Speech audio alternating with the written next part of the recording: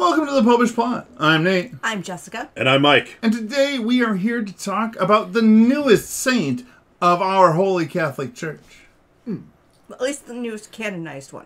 Yes. Yes. Yes. Well, you know, unfortunately we are only really able to keep track of the canonized one. Well, an important distinction. The Church doesn't make anyone a saint. The Church simply recognizes that someone is a saint by virtue of being in heaven. As I said, keep track. Exactly.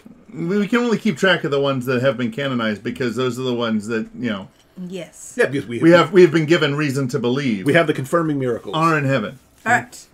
Now, someone needs to say their name because they're not Welsh, so other people can pronounce it correctly. Saint Maria Antonia de Paz y Figueroa.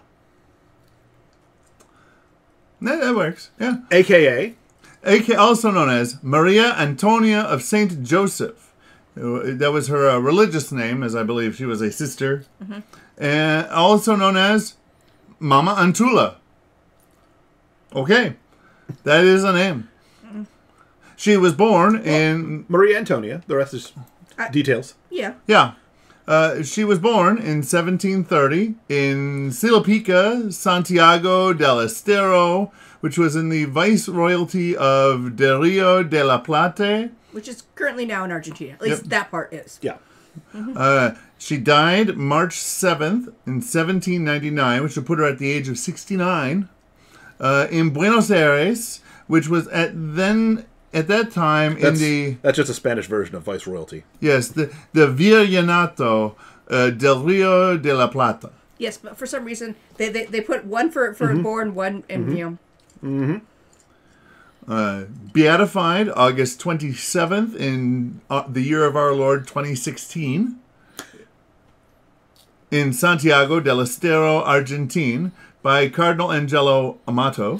And that's a really nice trend of both beatifying and canonizing people in the place where they lived instead of doing all of it in Rome. Because it's nice, to do it in Rome for the Universal Church, but more people who probably have devotion to this saint can do it if they're canonized where they lived and ministered. Yes, that is where most likely where their community is from. Although they were canonized at St. Peter's Basilica on February 11th of this year. And now that I think about it, the rules might be that you can be beatified locally, but all canonizations still occur in Rome. That seems reasonable. Yes, plus I imagine that Pope Francis wanted to do it.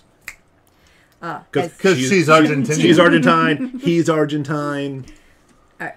So, we missed it this year, but her feast is celebrated on March 7th, except that's almost always in Lent, so her commemoration is on March 7th. She's the patron of the Daughters of the Divine Sister, Savior. Sorry, the Daughters of the Divine Savior, of which she was the foundress. Yep.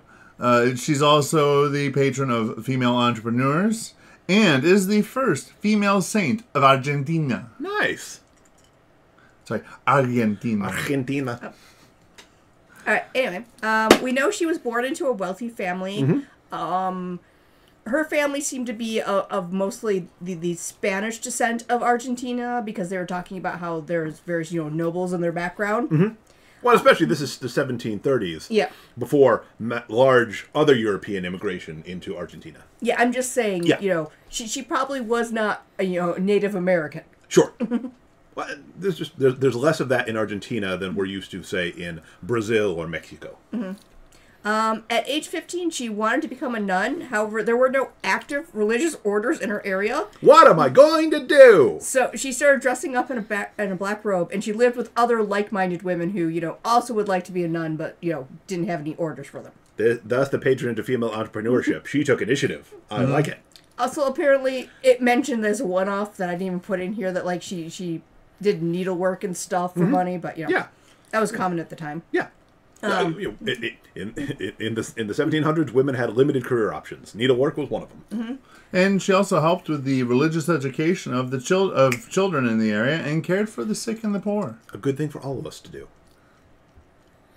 After King Charles III expelled the Jesuits from the Spanish Empire, she traveled by foot, organizing retreats and promoting Ignatian spirituality. So it was a big political to-do back in the day. The Jesuits were exiled from most places, but doesn't mean that the good work couldn't continue by others who weren't Jesuits. Because they were clearly up to something. They're always up to something. That's why I picked that one. Doesn't mean they deserve to be suppressed.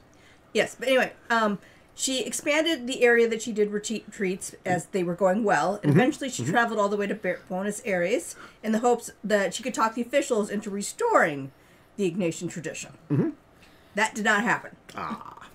But she did get on the good side of the Archbishop. Always a good thing. Who supported her in her work, which helped it become known outside of Argentina. Like, I heard some things, like she was corresponding with people in France. They were writing her letters and stuff she wrote in English and German and other languages. Like, she was known outside of her area in her life, even for promoting the retreats and other things. Nice.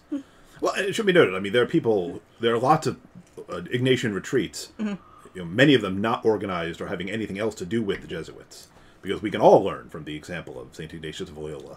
Yes, and I imagine, given the wide range of the retreats that you can have, she did ones that were probably more helpful for the average person, because, like, the average person isn't going to be able to take a 30-day silent retreat. Seriously, the average person can't take an 8-day silent retreat. Yeah. 30 days of silence? Well, there's times of talking, but like it's mostly silence. Yeah, you're not like full Cistercian, but you don't have to invent your own sign language to get people to pass the salt at the table. But it's here's reading, here's prayer, here's time in the chapel. There might be some time where you discuss what you've read and came up in prayer, and then there's more quiet reading. But you're not going to discuss the latest sports ball games. You'll be pretty isolated from the world. I don't know. Please give the salt to me. All right, so Nate's going off to the monastery. I might occasionally end up with the pepper, but then you just throw it back at them. Eventually they'll understand you're calling them stupid. Not the pepper, the salt. All right, and then as we already learned about from the beginning, she eventually did establish a religious order of the Daughters of the Divine Savior. And this is a common theme in the stories of saints. They feel a call to religious life, but there's nothing they can join in their area or nothing that suits their spiritual needs.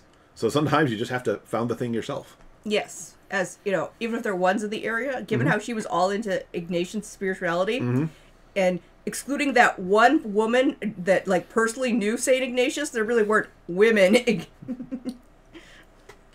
Yeah, they still don't have a second order of the Jesuits. Yeah, there are no Jesuit women. So I didn't get too much into it, but I imagine that it has a lot of similar hallmarks of spirituality as them in her order. Well, and especially the reflection on the two standards. The ancient Christian and before that the ancient Jewish tradition of there's only two ways. You have the way of life and the way of death. You can be loyal to the Lord or you can be loyal to Satan. There's neutrality is not really an option. No, I really want to know the history of who invented computer languages, because they're all in binary. All right, the code for what is good, good, good, evil, good, good. But binary does make a good deal of sense, because some argue, I'm not saying I necessarily agree with this, but there is a school of theology that says evil isn't a thing, it's just a privation of the good. So it's not the one, it's the zero. Anyway, so we now have learned about the newest saint. Saint Maria Antonia. So comment below with interesting saints that you would like us to talk about. Maybe someone with a Welsh name. It's been a long time since we had to say a Welsh name. Or perhaps you have a saint we wouldn't want to talk about, but you would like us to talk about. So, you can put them down there, too. Maybe one of those Welsh saints where it's all that we know about them is they're from this one small Welsh town. We know this person existed. Nothing else is known about them. This person lived. But we're pretty sure. They lived. They died. And they're from a place we can't pronounce. We presume all these things. L's a Y. I don't know. We presume, as they are likely human, that all these things happened in a time and at a place. The guy from the place with a thing. Tale as old as time. All right. Until next time. Next time. Also remember to give this episode a like and subscribe to our channel. Yep. And until next time, remember to live your faith. Love your faith. Share that love.